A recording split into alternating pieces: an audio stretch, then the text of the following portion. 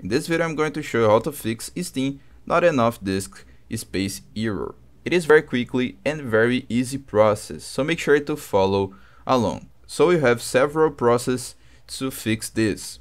The first one is to restart your PC and your Steam. So you need to restart your PC, and when you will open your Steam, you need to click with the right button and run as administrator. In my case it is in Portuguese, but it's the same process. You need to run as administrator. If this doesn't work, you need to check your connection, okay? Your connection, your internet connection. So you can also check if you have free space on your computer. You need to check if you have space to download the game on Steam. Now, if you have free space to download the game, you can clear the download cache on Steam. Okay, you can also verify the integrity of game files.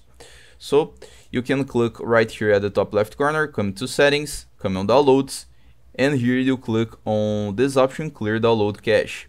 Be aware that when you do this, you will clear all download cache that you have on Steam. So after doing this, you will fix your problem.